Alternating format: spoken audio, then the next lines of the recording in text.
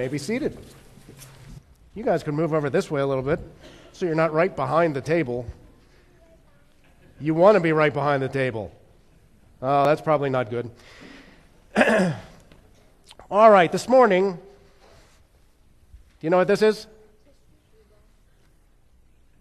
What? It is a tissue box, but it's not a box of tissues. Do you know why?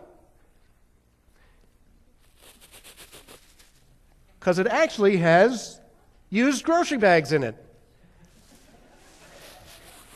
I found this online. It's called repurposing.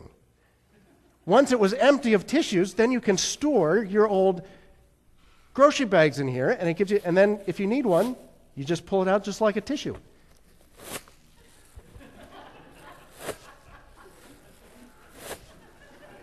Pretty cool, huh? That's called repurposing.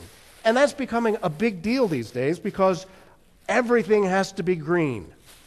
We're trying to protect the environment and reuse anything we can reuse and find new purposes for things so that we're not just throwing them away.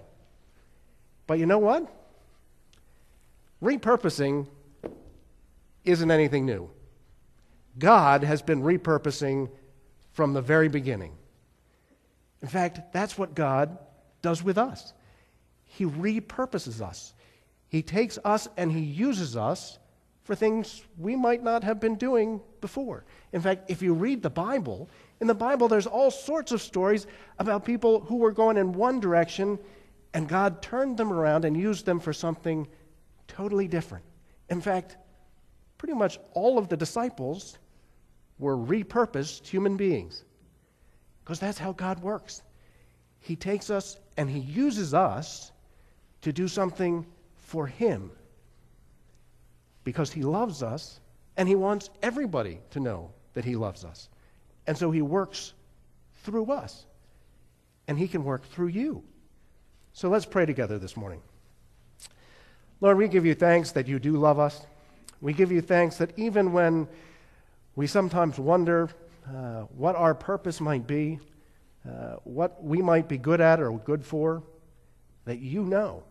And if we will turn to You, if we will trust in You, if we will follow You, You will help us to repurpose our lives, to find purpose in our lives, and to do that which You have created us to do.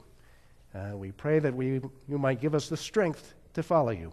In Jesus' name, amen. Okay, you guys are free to go.